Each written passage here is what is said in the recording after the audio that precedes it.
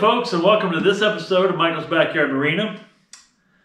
This is the one that I put out the $50 bounty on, troubleshooting the problem. I've gotten a lot of great responses. I told you when I brought out part 2 of the episodes for this thing that I would draw a name. Well, I want to call this part 1.5 because right now, as you can see, this handle is really loose. And that's one of the things I want to address and see if we can discover in this video what's causing it. Had a lot of good suggestions. That was what was causing this handle issue. But we're actually the bounties on the running issue. And a lot of you had some great comments. I've had some great feedback. You guys have been incredibly awesome. You've been an incredibly awesome audience. And been so proud to see what my subscribers and the people that watch my channel have been able to put forth for me. So kudos to you guys for your great comments and great suggestions. What I'm going to do today in this video is we're going to have to, in order to get to this loose handle situation and address it, because there is some comments in there about a plugged exhaust port. So we'll be able to discover what that is when we pull the power head off. And you also have to pull the power head off to get to these 2 bolts that are down inside. So in this video, that's what we're going to cover, is we're going to pull a bunch of things apart. We'll do some examinations of some of the stuff as I pull it off to see if we can see anything obvious. I've got a lit magnifying glass that we're going to look at the carburetor bowl in, because there's been some suggestions about a cracked carburetor bowl. There's been suggestions of a bad reed valve. There's been plugged exhaust system due to the plate that holds this in place falling down inside and clogging it up. There has been power pack suggestions, timing suggestions, compression suggestions, overheating situation, all kinds of different overheating with coils getting hot and not firing, power packs getting hot and not working properly, and all that kind of stuff. So you guys have just thrown a ton of suggestions out there for me to look at, and I'm going to try to systematically go through these one by one and to figure out what's going on with this bad boy. Because I really like the old motor, and it's in really great shape for its age. Like I said, it's an 80. I think this is an 89. I'm trying to remember now. I think this was the 89. Anyway, you'll see it. It's in the description anyway. So we'll end up pulling this cover off today, and we're going to pull the starter off. We're going to pull the carburetor off, and I'm going to go through that with you in as much detail as I can. And we'll get this power head lifted off of here and discover what the heck is going on with this bad boy. And we'll go from there. So you guys stay with me. Like I said, this is part 1.5. This isn't the drawing yet. I've got to discover what the issue is, fix it, and have it running before I can actually go definitively, this is what went wrong, this is what we're going to do to fix it, or this is what we did to fix it, and here's how it's running in my test tank. Because I have a feeling by the time I get this running, it's going to be way too cold to go out in the water. It's been dropping down in the 30s or below freezing, below 32 and below freezing overnight. So the time out on the lakes are over, but I have this awesome indoor test tank, so I can actually test this thing and run it for as long as I want inside and see if the problem is truly fixed under load and everything else in between. Because right now, it doesn't run. You saw what it did. It just blah, blah, blah, blah, blah, and dies. But we're going to continue to march forward with this thing and see if we can bring her back once again. It never really was dead before, but it's definitely got some underlying issues that we need to address here. And from some of the comments I've been getting, these things have had some bushing issues and stuff that go on that swell and don't work right after a bit of time, and they'll actually clog and prevent stuff from working properly. So let's get into it and let's start taking this thing apart. And I'm going to make some mistakes pulling it apart. I'll guarantee it. You guys are going to be there right there with me. So if you happen to do the same thing, you don't have to make the same mistakes I did. But we'll go cautiously and carefully. And I'm trying not to make as many mistakes as I like to make fewer mistakes. I'm not a fan of making giant mistakes. So let's jump in. Now, one of the first thing I've done is I've taken the pull cord rope, and I tied a little slip knot in the end here, and I hung it on here. So it's still got all the spring tension under everything, but it can't just go crazy and unwind on me right now. At least I hope not. Then we're going to take our 9/16 wrench and we'll back this bolt all the way off, and we'll lift the recoil starter out and get it out of the way so I can remove the carburetor next. Now that I've done a couple of these aren't so awful to do. And it's easier to pull this out to get at the carburetor. Some people will say, oh, you can get that out, the carburetor out without removing that. I did it once, and it took me a long time to get that all accomplished. It was a painful process. So once I get that bolt out, we'll slip that out. Now the other thing I'm going to do here is I got me a little clamp, little vice grip clamp here. Let's see if I make sure I got you in the picture here.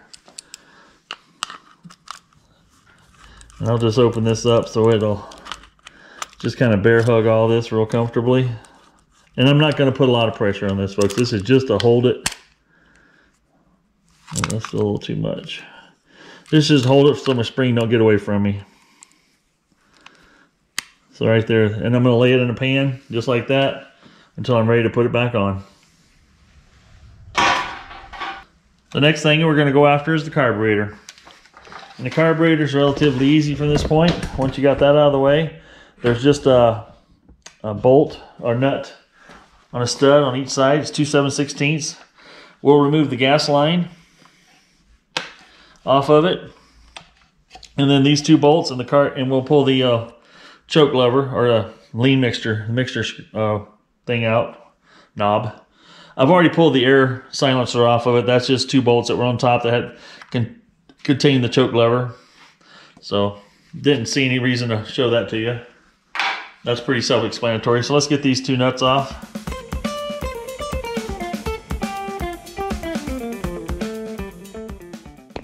Now I'm going to do a little quick walk around with you here. Right now there's one motor mount bolt here, it looks like. I'll be taking that one loose. And there's another one right down behind this fuel line hose here. We'll take that guy loose. And there's one clear back here at the back of by the heads. There's one there. That looks like all of the upper ones. So there's like 1, 2, 3. Looks like there's 3 on the upper part here. And then we'll go after the bottom ones here. As you can see underneath here, there's 1, 2, 3 on one side, and there's 3 on the other side. And I think once I've got all those loose, I can lift this power head right off of here. I will have to disconnect the wiring for the kill switch here. And I think that's all the wiring I will have to disconnect. I think the rest of it can come off together. I don't see why it can't. The whole wiring harness and everything should lift off with it then. We're going to try that. I'll let you know if it doesn't work. We're going to go into time-lapse mode here, because there's no sense in watching you guys watching me back off a bunch of bolts. I told you what I'm going to do. I'm going to do it. And if there's anything different, I'll tell you what's different.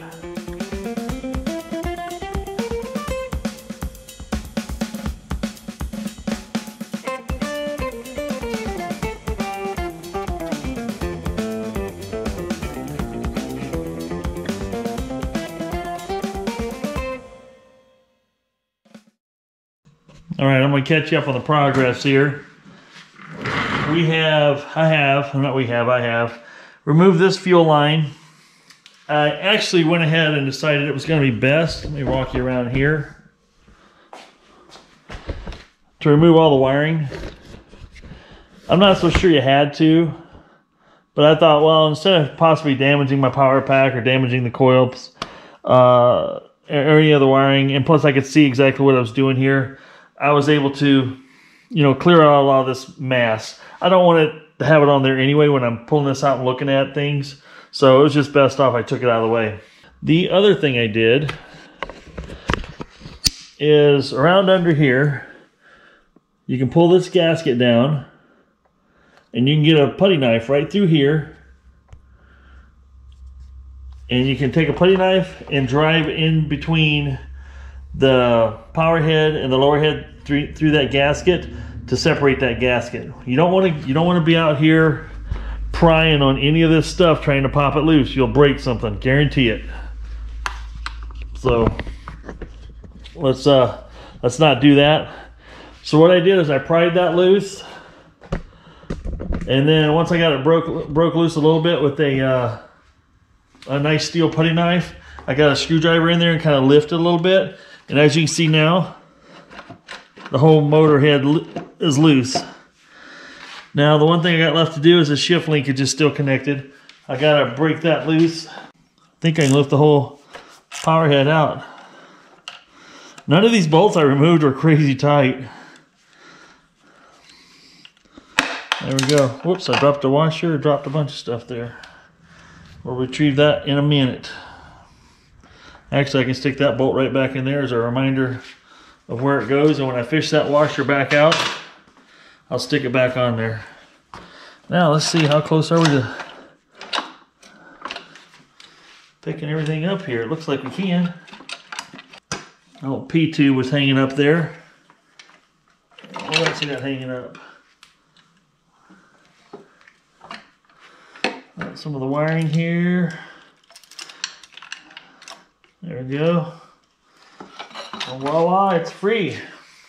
Now, quite frankly, while you're this deep into it, we're going to take this pan completely off. I think I have to. I may have to anyway, but we'll know more.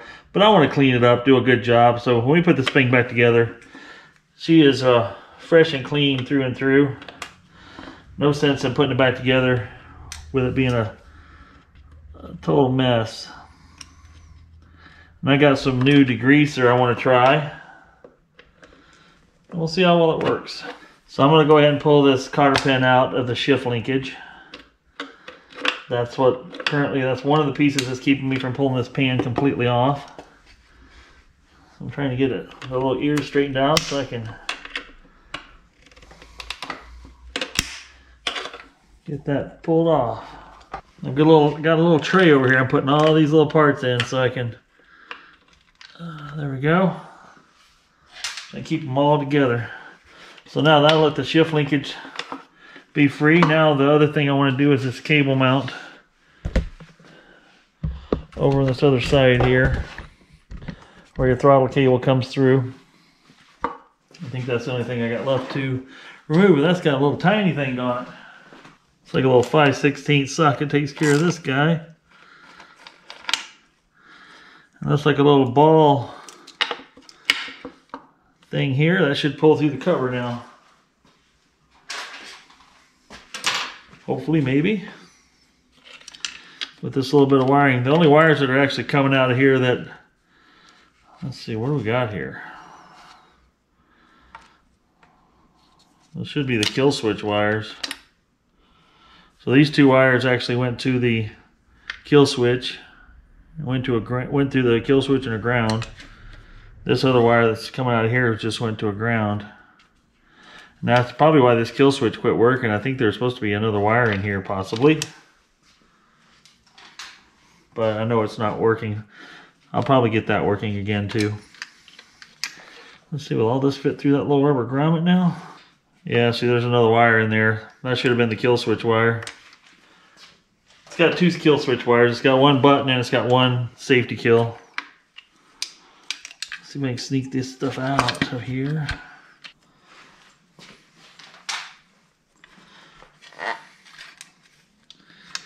There you go. Pan comes right off.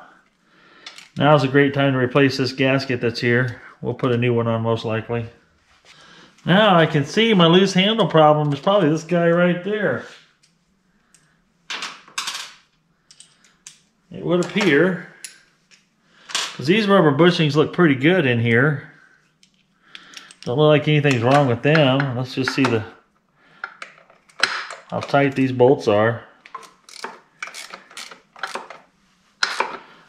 No doubt they're loose. About a turn and a half each. As you can see, this handle's still loose, but look at that right there. I have a feeling that is a little tiny screw there. Looks like maybe 1 3/8 socket here.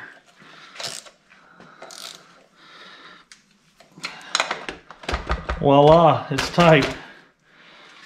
But you ain't getting to that without pulling all that off. What I'll do is I'll end up pulling these bolts back out, clean them up, and I'll put some blue Loctite on them. Nice thing about blue Loctite, it will hold the bolt in place. But now look at that handle. It's as solid as can be. And all it was is that little joker there. I'm gonna back it the rest of the way out and take a look at it. It's amazing. Because it could have gone a long time with these bolts being the way they were. This was the leverage point, so to speak, that fastens it down nice and solid. Well, there we go. That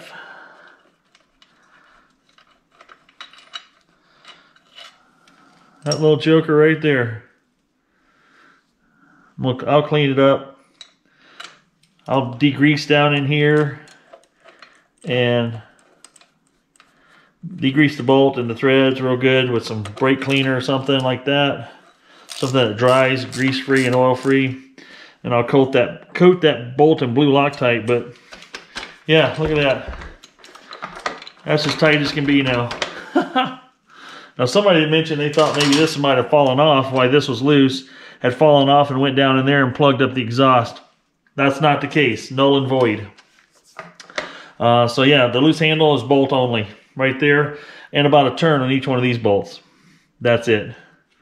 Everything else looks pretty good. So we'll get this gasket scraped here. As you can see, I pulled this down out of the way so I could get my putty knife.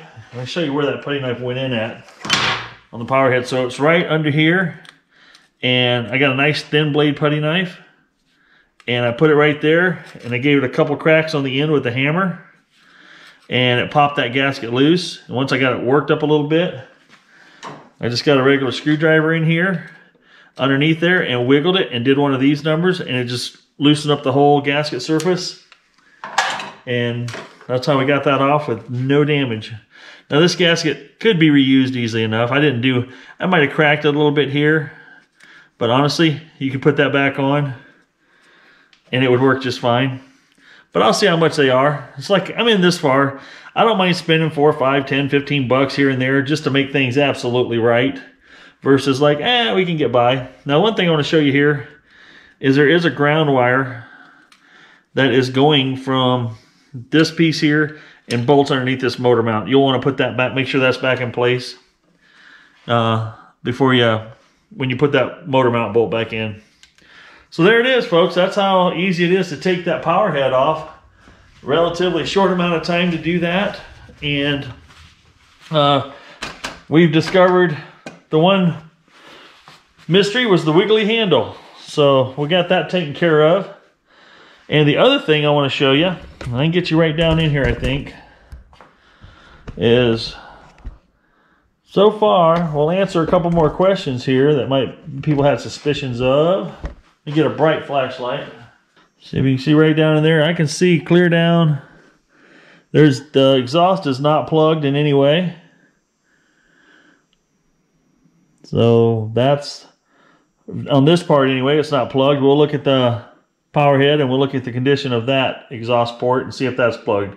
And that'll be another one that people suggested why I didn't see any exhaust bubbles, was due to it being plugged. So far, I'm not seeing the culprit. Now, as you can see here, I took everything out. I got these nice little stainless trays. I put all the parts in the stainless tray for this motor so they don't get lost, mixed up with anything else. We'll set this aside. And we got the pan here that we'll clean up, get all the excess anything off of. I'll go ahead and pull this fuel hose off. This is a new fuel line I'm pretty sure I put on here. I believe. Pretty sure it was. But yeah, we'll get all this cleaned up. There's still a few more washers here we need to pull off for the motor mount. I'll make sure I stick those back on. I'm not gonna lie to you, I actually sometimes go back and review my video. When it comes time to put some stuff back together, I'll watch it back. Just a reminder, because it might be a week or two between messing with this stuff, and it's real easy to forget what you did or didn't do. So yeah, that's the pan. I can leave this connected. This is your shift lockout basically so it won't go into gear when you're trying to start it. I shouldn't say that's forward and reverse, but it has some other useful purposes in there. I'm not getting it right. You guys can correct me in the comments if you want. I'll probably speak more to it when I put it back together.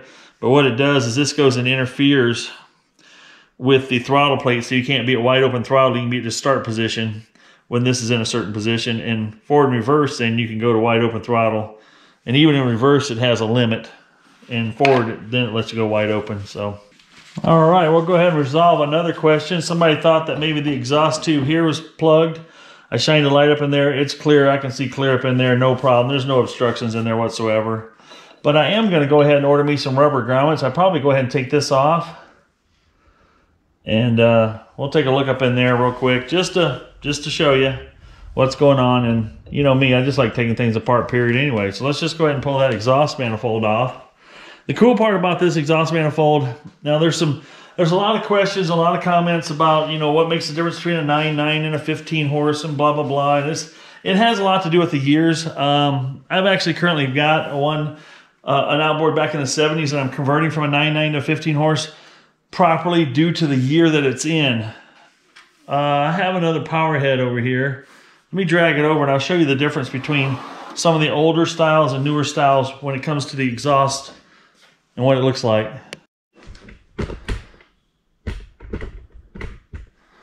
Okay, and here's what I'm talking about. This is a 70s version exhaust pipe. Here's an 80s version exhaust pipe. Now from 74 to 78, they had this type of pipe on it. And even past 78 and 79, they had this pipe on it. And I'm not exactly sure of the year when they went to the tuned exhaust. They called this a tuned exhaust. And they did that for more performance. But in the 74 to 78 years, the only difference, and you guys could argue with me all you want, but you will be absolutely wrong, because I've researched it, studied, and looked at parts diagrams. From 74 to 78, the only difference between a 15 horse and a 9.9 was the carburetor. It's a bigger throat carburetor. That's the only difference. And I'm going to show you right here about the exact difference that it would be. Now, this is a newer carburetor, obviously, but this is an old 9.9 carburetor. This is a newer 15 horse carburetor. See the difference in the through hole in the bore. That's the major difference. 74 to 78. Now, you guys are going to leave comments. You're going to tell me I'm full of BS and I'm wrong. But if you're listening to my words and not reacting, you'll know that I'm right. 74 to 78. Carburetor only. Change in diameter, change in jets, obviously, to let more fuel in. But it's a bigger bore, more airflow. In 79, they still had this exhaust pipe. And then the only difference on the reed plate, the restrictor plates and the reeds, let me see if I can find that for you. On the 9.9s, I've got a newer one here somewhere. Let me find it. I don't have it in front of me here. Anyway, between 78 and 79, the only difference between a 9.9 and a 15 horse, same exhaust, but under here, there's a spacer underneath the restrictor plate here. These reed valves open up. These keep the reed valves from opening up too far and breaking off or whatnot, and flexing too far and wearing them out prematurely. There's I forget what it is. I want to say it's like a 12 thousandths or 12.5 thousandths maybe spacer underneath this restrictor plate. So 78, no spacer. 79 had a spacer under here, but the reed valves were exactly the same. Exact same part number. You go look it up in the fish diagrams, and these part numbers are all exactly the same, except this one has, the 79s have a spacer. Now, what I don't know is what year they went from the square to the tuned exhaust. I'm not sure of that. But you mark my words, those are the main differences in this specific 74 to 78. I know I'm repeating it. I want you guys to hear it, and I want the doubters to listen. That was the major difference between a 9.9 and a 15 horse, is they basically detuned the carburetor, so it didn't make as good an air pump, and the RPMs were like a On the 74 to 78 9.9s, the RPM range was 4,500 to 5,500 RPMs. And when they put the bigger carburetor on it, it ran harder, obviously. And the RPM range was a 5,500 to 6,500. Took the RPM range up another 1,000. And that's how they got their 15 horses out of it, is they got more RPMs, just made a better air compressor out of it. Anyway, that's a lot of knowledge there for you guys. And that's real and factual and cannot be refuted. If you want to refute it, I would suggest you go to a website called Leroy's Ramblings. And just do a Google search on Leroy's Ramblings.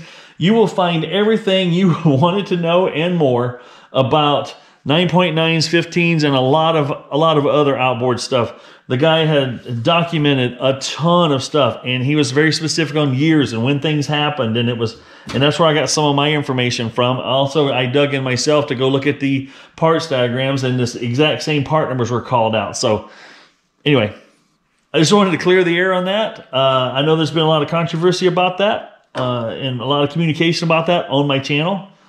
And this is where I go and shut it down a little bit. And I also have a 1978 9.9 that I'm putting a 15 horse carburetor on, and I'm going to show you the performance difference. So it will truly be a 15 horse just by changing the carburetor. But with that being said, we know this exhaust is good and not plugged so far. I'm going to go ahead and pull it off because these rubber grommets around here I want to replace. It's one of those things, where do you stop? Well, I stop when it's right. That's all there is to it. Well, I tell you what, there is nothing on this so far that has been like gonna break the bolt off tight. It's all been just barely tight. I mean, it's just snug and not, I'd call it just past finger tight almost. So we're gonna go ahead and pull this exhaust pipe off.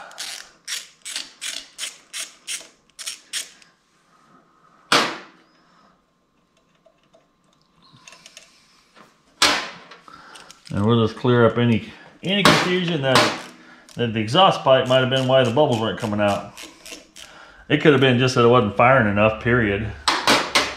But yeah, I'm going to get that intake plate off. We're going to inspect those reed valves. There's been a lot of communication about those reed valves. We're going to get into that today. Like I said, this is going to be a discovery video. And I think we're going to try to pump a little gas into that carburetor, see if we can see a crack in the bowl, see where it might be leaking out at.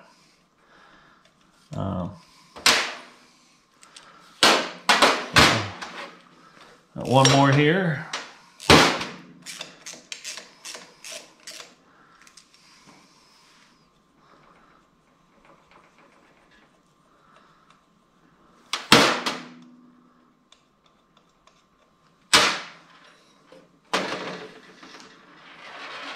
That should pop right off of there, huh?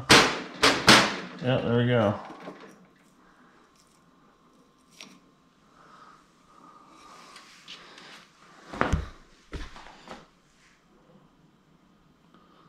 Not much going on there.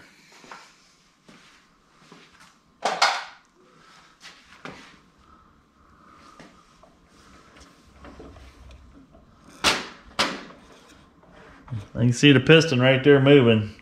There's no pluggage or blockage there. But now that that's out of the way, that's going to make it a lot easier to get that gasket cleaned up. The other good thing now is I think I can set this thing up on a block maybe, because I'm going to pull this cover off next. Matter of fact, I don't think I need to. This is being put under any undue stress, I don't believe. Maybe it is. Let me see if I can get a block to set this up on, and we'll work on it from there. All right, let's go ahead and buzz off. You can see these bolts have never been touched before. All the paint's still on them.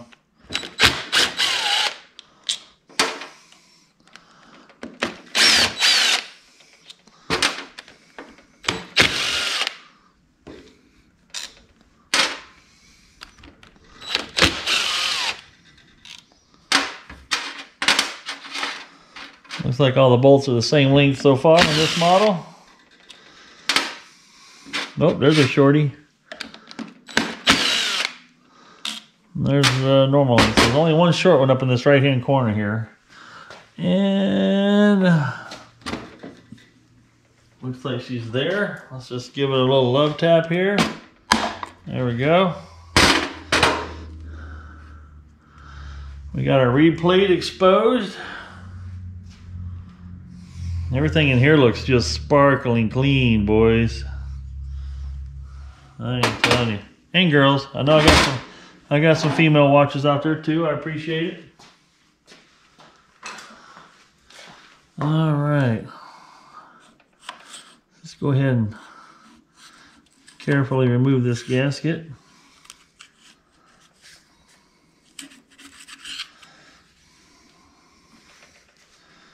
Well, we won't be reusing any gaskets, I'll tell you that. I don't roll that way. I put all new on whenever possible, unless it's an obsolete thing. So we got that off. And this reed plate should just be looks like another thin gasket on the other side of this reed plate. We'll just take the little putty knife again, get between that reed plate and the gasket, and just give it a little tap. Oh yeah, she's coming off easy. There we go. Don't want to stress anything there.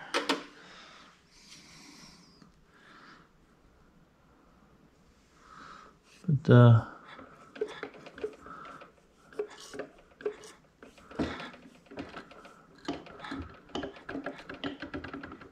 everything looks golden delicious in there. We're looking at the reed plate here, and reed valves.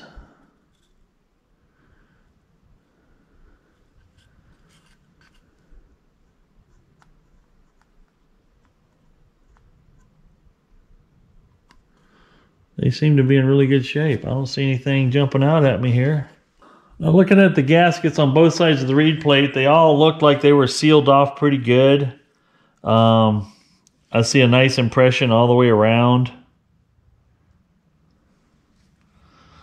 of how this bad boy is mounted up. Bloop, bloop, bloop, right there.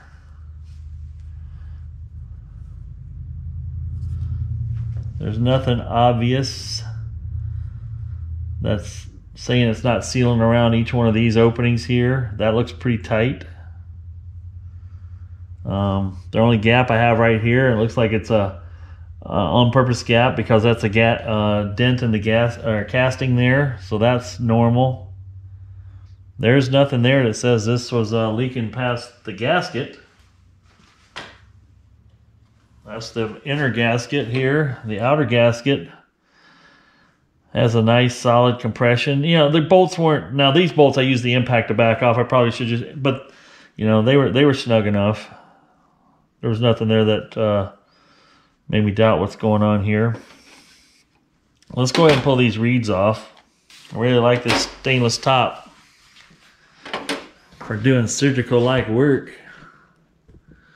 Let's get down on this a little bit. The only thing I've noticed on the reed so far is that one reed, I don't know if I can get it to show you. Let's see if I can get it to show up on camera at all. Yeah, you can see right there. So when I take the light away, but you can see the daylight peeking out from underneath that one right there. But I mean, it's not like it's bent crazy open, but it's open a little bit. Could that be the culprit? Could that cause some back pressure? I mean, it wouldn't take much action from the piston to just push that shut. I mean, it's not like it's bent open. So I'm not calling that a failure point. Now, I would appreciate you guys' comments. If you've seen something like that and that was the failure point, I'd appreciate to hear the feedback on that, but it just doesn't seem like there's enough there that I could call it a failure point.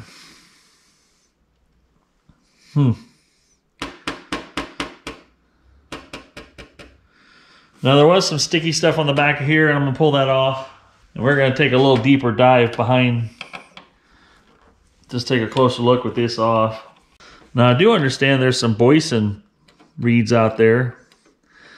And the cool part about Boysen reeds is they actually, this is actually like a carbon fiber, and the reed is a carbon fiber, and they are supposed to be better performance. Here's that one spacer I was telling you about that's on the 15 horse models that are not on the 99s on the older years. See if I can get that to pop out of there. Yeah, that's... I'm going to put this back together exactly the way it came apart. But you can see there, these are in reasonably clean, reasonably good shape. Nothing alarming there that was, that's telling me to, holy smokes, that's the smoking gun. Now there's some buildup on the back here. Nothing that little wire wheel action wouldn't just knock right off. So I'm going to do that. I cleaned up the back sides. I took them all the way off and looked at the seat that these are going against. And well, I tell you what, that thing is just, it's clean. This thing looks like brand new. But what I am going to do, because this does have time and age on it, I don't know how many miles it has on it, but for the cost of a set of reed valves, I'm going to put new reed valves on it. But I honestly, unless you guys can tell me that little bit, that one being lifted up a little bit could be my smoking gun, I'm just telling you, it wouldn't take much pressure coming from that piston just to slam that shut. But it could allow a little bit of blowback before it slammed shut. But I don't think that's why it died. I don't think that's my smoking gun. But that's why this is part 1.5 instead of part 2. Because I wasn't quite ready to do a part 2 without getting some more feedback from you guys out there in YouTube land. Because I think so far, I want you to see everything I'm seeing. And so far, what I'm seeing, there's nothing that says this wouldn't run and run okay.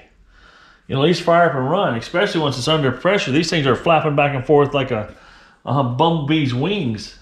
And I could see if it was standing open like that, I could say, yeah, that's probably a big deal. But that's just so close to being closed, but it's only one. Anyway, I think I'm going to go, I'll order new gaskets and reeds for this. We'll put that in. But like I said, that's not my smoking gun just yet. That's not the reason it won't start and run. Like I said, this thing, when it was out on the water, it was running hard. And then just slowly went, died. And at first I thought it was that gasket issue. But so far, that gasket issue on the carburetor didn't stop the gas flow. So we're going to look at that carburetor next. All right, I got my magnifier out here, guys. That's why the lens looks a little round right now, because we're looking through that. My magnifier little dealy bop here. But sure enough, look what I found right here. I think this is our smoking gun. Got your carburetor cracked right down around here.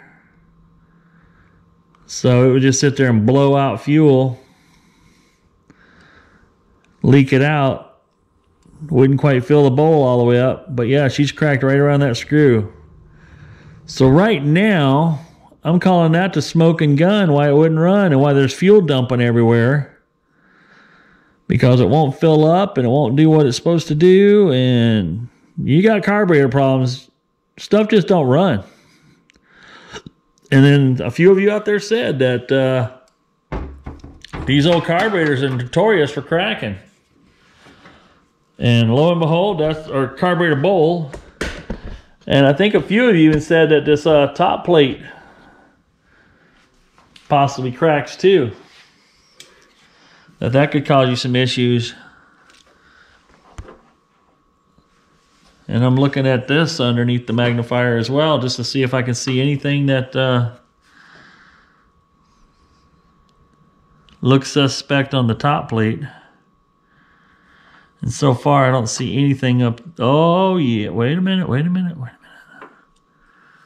Now, something I don't like what I'm seeing. That could be a culprit too. I'm going to call that smoking gun number 2. Let me see if I can get this around here for you. Now, it's hard for you to see, but because this is plastic and because of heat and everything else, there's a gap right here I don't know if you guys can see that. There's a little gap that developed right around there. I'm going to pull this back off just to see if I can see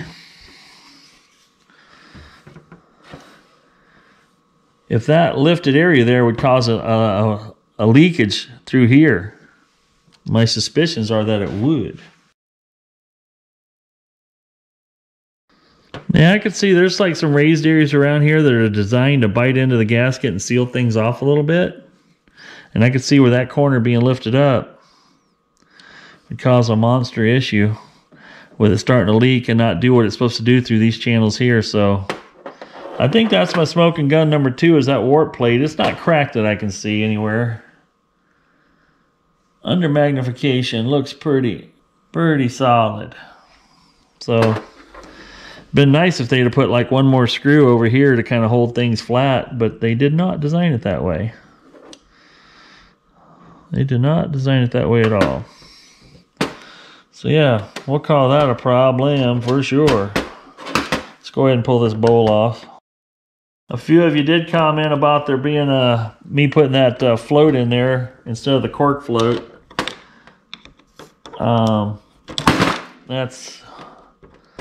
I've had plenty of the plastic floats in these before and haven't had an issue with them, so I'm going to discount that as being the issue.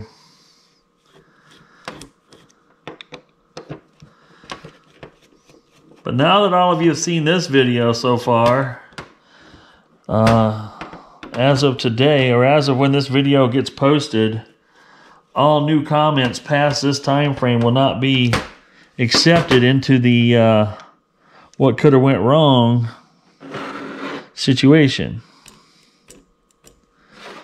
But yeah, and we'll also check when I put this back together. We'll also check to make sure that this the float does shut off, this current float, because some of you commented about the needle seat and down here. So I will confirm that that is currently shutting off with the what's existing there. I have no reason to change that. But the old crack a schmack a thing right here. Where'd it go? Yeah, I can follow that crack. It's hard to see without the magnification and the light. And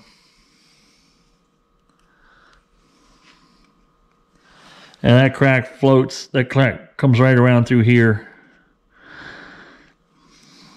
So by not letting it build up and fill up and float this float as full as it should,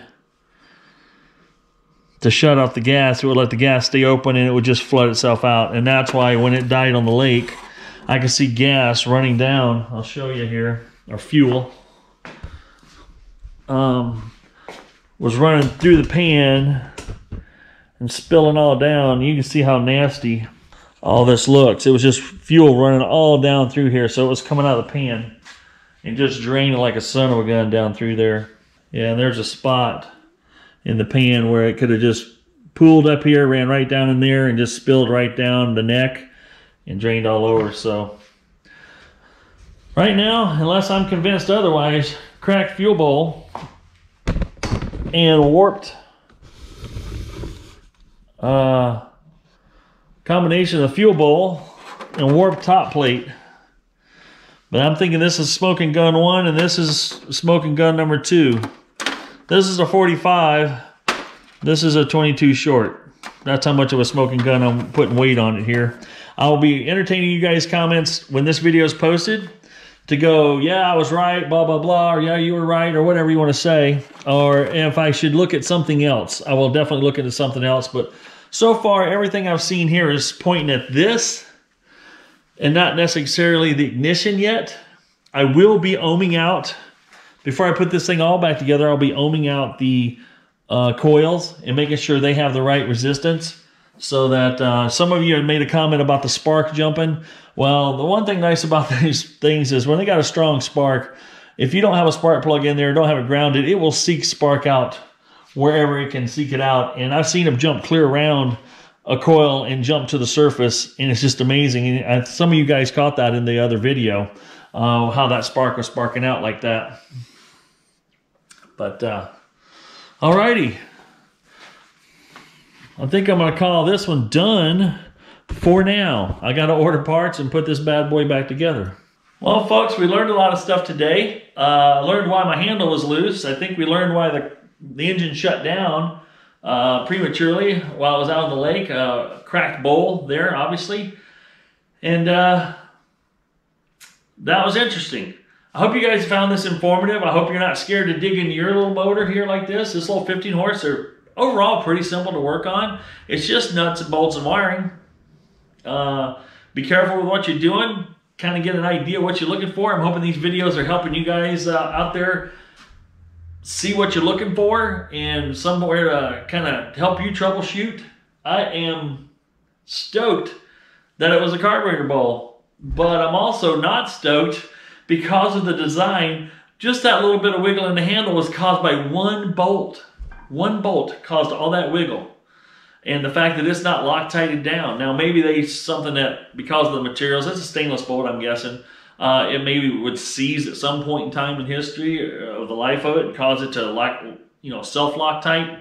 That's not the case with this one. So we're gonna clean everything up. We put some blue Loctite. Red Loctite is fine if you want something to never come apart unless you put heat to it. I say Loctite, there's Permatex, there's all different brands of it's kind of like Loctite. People say Loctite, it's thread locker. Let's just call it thread locker. Thread locker, there's different grades of it. There's like the blue, which is it holds pretty well, or holds things from moving and is workable, what they call a workable Loctite. You don't have to add heat. When you start dealing with the thread lockers that are like the red series and different ones, you have to put like 400 degrees into it before it actually breaks loose. And there's applications for that. This application, not so much. I could put red in there because the goal of this is that never has to come apart again. You see, that's not something you normally service. The good news is the rubber bushings that are there look like they're in great shape. So once I clean up the bolts and tighten it back down, everything's going to work like it should. All the rubber mounting on this thing, it looks like it's in terrific shape. No sense and no need to replace that. But anyway, we're going to get some parts ordered. It's kind of going to be another week or two before I'm back on this. Just because, or maybe 3 or 4, because parts are not shipping as fast as they used to. There seems to be, during this pandemic, there's a lot of demand on recreational stuff. People are doing more recreationally than they have been in the past. And the supply chain has also been severely disrupted because not everything's flowing through the supply chain from where all these parts are purchased and manufactured to the warehouses to be distributed out to us, the consumer. But I hope you guys had fun today. I had some fun today. Learned a lot. Learned more than I did before. And I hope I taught you guys some stuff. Every time I dig into one of these motors, some of it's routine, some of it's like, ooh, didn't see that coming, didn't see that happening. But I hope you guys enjoyed the video. Coming up will be part 2 of this series, and they'll be in the there's I got a part 1 out there right now. I name them the same thing, except there's a part 1. This is going to be a part 1.5, and then there's going to be a part 2. And part 2 is where I'm going to give away the $50 gift card for the people that got the solution to the issue correct. And we'll be announcing that on the part 2 video. I've been excited about this. You guys have done a great job out there. I've got some great subscribers. I got some great people that have been enjoying watching the videos, and give me that thumbs up, and that really helps me out a lot. I appreciate your viewership, folks. And until part 2 comes out, and then there'll be some videos between part 1.5 and part 2, just for the simple fact I've got to have several. I mean, honestly, I've got to have several motors going at the same time as far as processes, because I've got to work on them, show you the video, order parts, get the parts in, and try to give you guys some good content in between. So with that being said, you guys get out there and have yourself some fun. Enjoy the weather as it happens when you got good weather. When you don't have good weather, hunker down inside and enjoy something indoors. This is Michael, and I'm out.